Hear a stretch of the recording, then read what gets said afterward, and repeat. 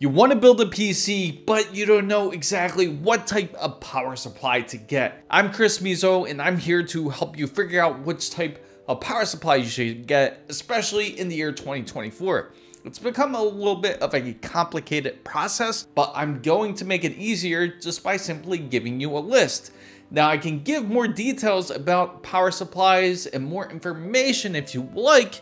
If you do want that type of information, make sure you put it down in the comments down below.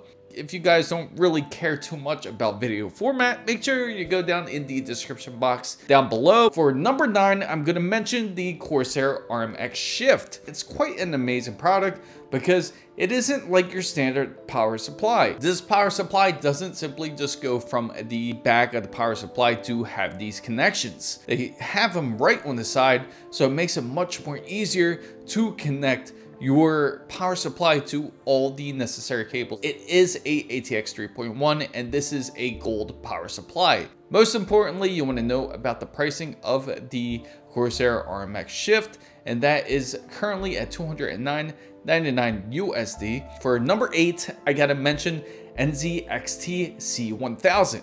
Now, the great thing about NZXTs, it is a ATX 3.1, so it is a more modern power supply. It is more secure than the typical ATX 3. Now, 3.1 gives it a better connection between the 12-volt high power port, especially for those who have NVIDIA 40 series cards. As a 135mm fluid dynamic bearing in there, which helps the power supply remain really silent. It uses Japanese capacitors, which are high quality capacitors, so you don't have to worry about your power supply burning out. That's why it is important to get a really good power supply. Now, the great part is NZXT's C1000 is only $159.99 USD. For number 7 is Seasonic's Prime PX ATX 3. They don't have ATX 3.1. I kind of feel like I should have put that more in the number 8 slot. If you don't mind that it isn't ATX 3.1, there's a very good reason why I put it at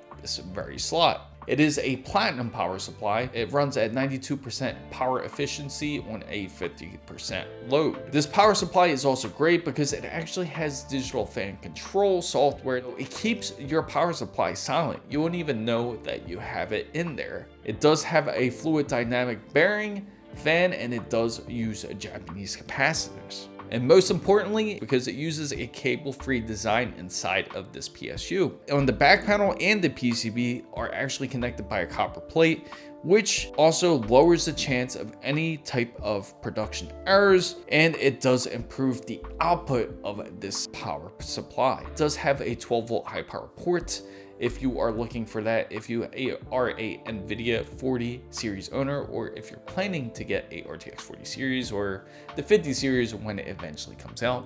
The reason why I put it at number 7 is because of the high pricing. Now, Seasonic's power supply is as high as $501, and the reason being is that it is a 1600 watt PSU. For number 6, I gotta mention Thermaltake's SFX. Now, I know Thermaltake has gotten a lot of hate, especially back then when they first made power supplies. It's no secret that they weren't the greatest. They have vastly improved, especially in production. Thermaltake's SFX does have a ATX 3.1. On top of it, it uses Japanese capacitors, and it is a platinum certified power supply. It does have 12-volt high power port, similar to the Thermaltake power supply that I actually currently use. But I have the older one, which is the GF3. The newer ones are the SFX Platinums. It is a pretty compact power supply. This power supply is PCI Express 5.1 ready. It supports 2 12-volt high power ports. Most importantly, it's quiet for what it is, but sometimes it can pick up a little bit noise when you do put this power supply to sleep. And most importantly, it helps avoid any type of voltage spiking, and you could purchase the 1000 watt power supply for $199.99 USD. For number 5 is Cooler Master's X silent power supply. This is personally one of my favorites, but also one of the more expensive, just like Seasonic's.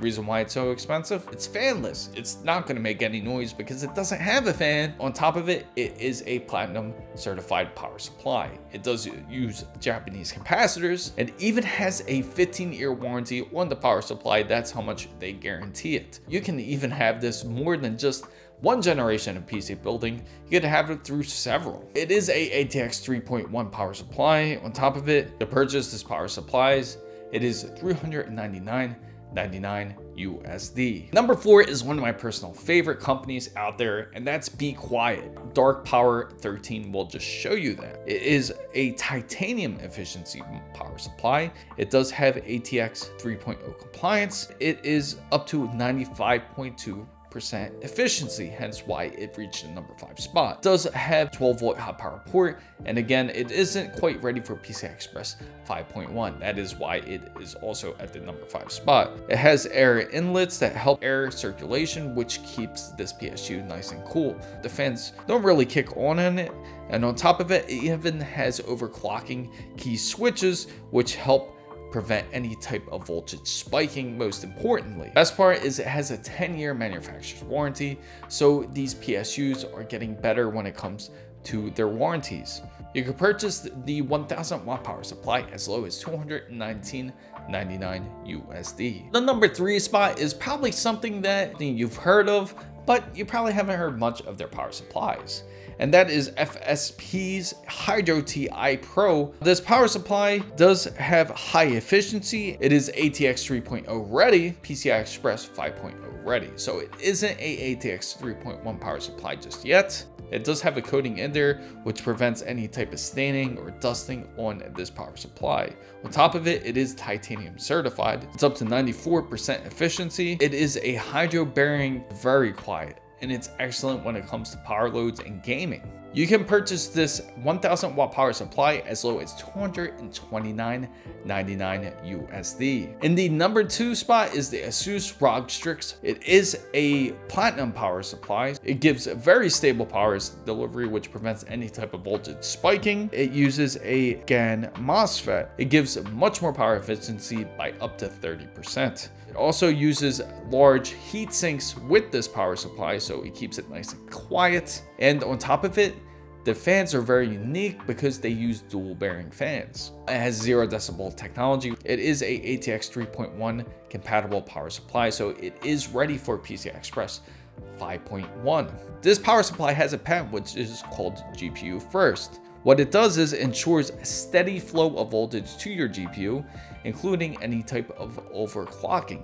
Asus gives a 10-year warranty. You can purchase this power supply as low as $179.99 USD. Now for the number 1 power supply that is out there is MSI Mag's A1250GL. This was a tough decision because you have to compare it with the Asus ROG Strix power supply. It is rated as only a gold power supply, so the efficiency isn't as high, but it is also ATX 3.1 ready for PCI Express 5.1. It does have 12-volt high power port. Not only that, it does have 2 total power excursion, even up to 3 times power excursions for GPUs. It is a compact size and it prevents any type of overvolting. The best part is it uses flat cables, so it doesn't really get in the way of anything. They even color code their cables to make it easier for you when you do build your PC, so you know which one is the 12-volt high power port or the 8-pin connector, even the 24-pin ATX cable. This is a FDB fan, which is a fluid dynamic fan. It is nice and silent.